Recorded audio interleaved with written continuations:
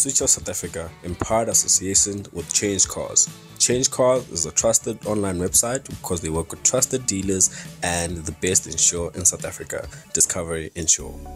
Welcome back to Switch of South Africa. I'm back yet again with the Ford Everest Platinum.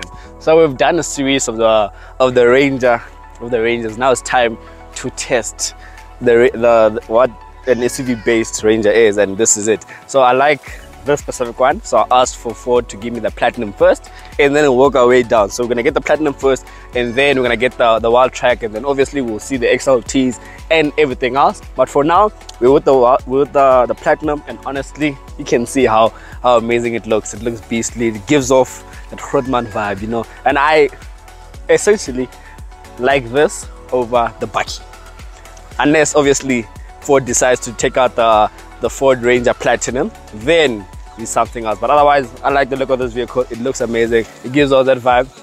So up front, you don't get out a black grille. You get chrome detailing on the side. You get platinum writing over here. So that screams luxury. You know that's that luxury feel. At the bottom, obviously, you get that badge plate underneath. And then moving on to the side profile of the vehicle. Like I said in the Kia review, I wish the wheels were a bit bigger, but in this vehicle I do not wish any of that. The wheels are perfect. This car sitting on 21-inch wheels. Obviously for off-roading is not the best thing, but obviously you don't buy the Everest Platinum if you want to do off-roading. You'll buy an XLT, but you can spec if you want the features and everything but not the wheels. You can buy this and then obviously downgrade to the 18-inch or 19-inch for the off-roading. So Ford does give you that option, because I've seen Everest Platinum with different wheels, smaller wheels, and I've always wondered why. So I asked Ford. They did say if you want to take the car off-roading and you want different set of wheels, they'll give you different sets of wheels. But I prefer it like this. It looks amazing. These wheels just look the part, man. It doesn't look out of place. It gives off that Grootman vibe. Now let's go to the back, and then I'll tell you what I think about the back, and then obviously we'll get inside, show you the features of the vehicle, and then cost of ownership, then wrap up the video. So moving on to the back, I just like this car, man. You know, I'm not gonna speak too much so you guys can see the car. So at the back, very minimal design. Ford didn't do extravagant things. The car still looks amazing. I like the look of the car here at the back. So you get like cleared lights just here, obviously like read out so that you can see that this is the brake lights, the reverse lights is here, all the features, and then you get platinum writing all over the vehicle here. So you saw it said Everest Platinum wear in front, it said Everest Platinum wear at the back, it will say Everest Platinum wear on the side, so on the driver door and on the passenger door. Let me just double check if it does say on the passenger door. And you know what, it does say on the passenger door. But inside, in case you forgot what you're driving, it will tell you it's a Platinum. But for that, let's get inside so you guys can see what I'm talking about. So like I said, in case you forgot what you're driving, Platinum there, Platinum there. In case that is not enough, Platinum there. And in case if that is not enough, camera guy, focus on the mats on the floor, Platinum there. So obviously what you do on the right, you do on the left. So there's Platinum here as well. And obviously where else is there Platinum? On the carpets at the back, and I think that's all. Unless if I see something else, I will tell you that's an Everest Platinum. But for now, let's speak about the interior, and then yeah, get inside the Ford Everest Platinum. You can see that it's premium. Firstly, you get black roof lining. I love that. It makes the car look very, very, very good inside, very dark inside, especially with this tint as well. Gives off the Grootman feeling, like I keep saying. So inside this vehicle, you get, you know, obviously you guys have seen my previous videos, the same infotainment system. I like it. Looks very beautiful, very big. Wireless Apple CarPlay and Android Auto. Here's my phone, wireless. Apple CarPlay and Android Auto is not laggy. It gets the job done. You can get into Waze. It'll do everything for you. So I do like that about the vehicle. And up front, you get a digital instrument cluster. This one is a bigger one compared to the other Everest lineup. So the Everest Wild Track, Everest Sport, Everest XLT get a digital instrument cluster, but not this one. This specific one is found in the Ford Ranger Raptor currently. It might be found in the Ford Ranger Wild Track X that will be launching soon. I will tell you about that. I'm just trying to think off the top of my head. But currently, right now, you can only get this digital instrument cluster in the Ford Ranger Raptor and in the Ford Everest Platinum, the one I'm in. So you get that. Obviously it's the V6. Everything else inside is familiar to Ford. No much difference compared to the Ford Rangers. It looks the same. Bang & Olufsen sound system, which actually bangs. The seats as well look amazing, feels good as well. It's a good place to be, race sitting position. That's it from the front. You don't get pedal shifters, so if you're gonna change gears, you change on the gear. Pedal shifters, obviously you get it in the Ford Ranger Raptor.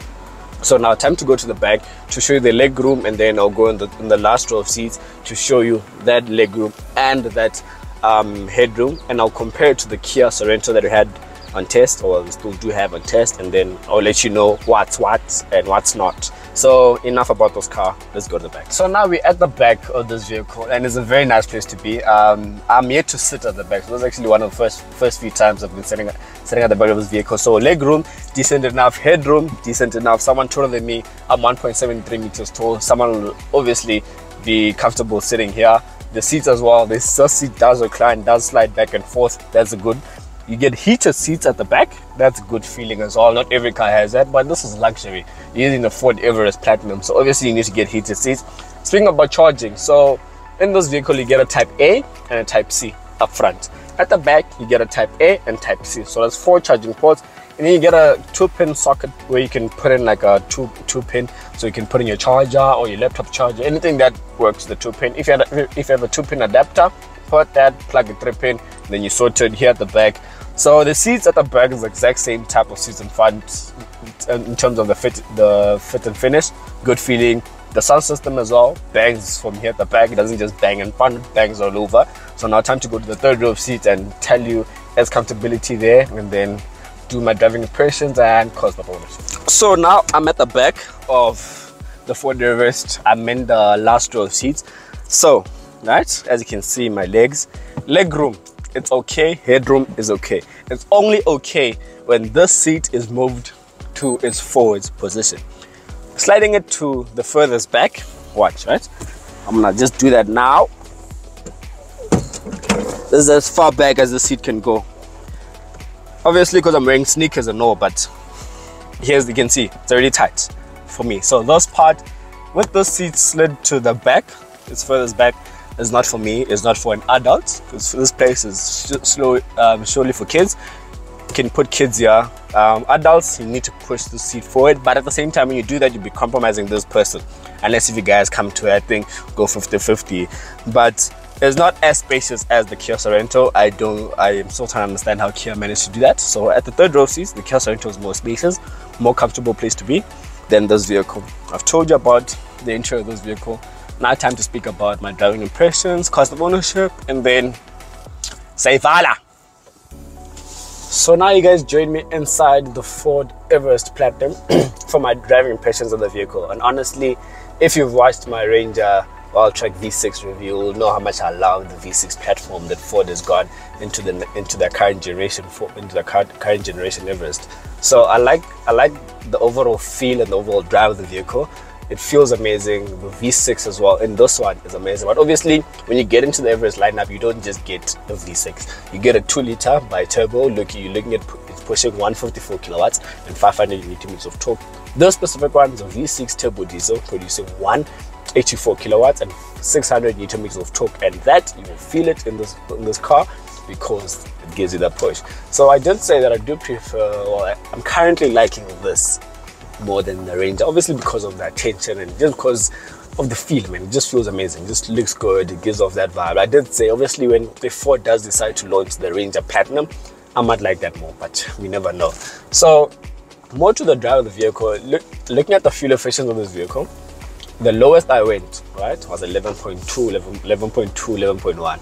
I'm currently averaging a 12.5, and on one tank of this vehicle you're looking at 600 Ks. Around there. If you're pushing it, it should just be over 600. Right now my range is saying 221.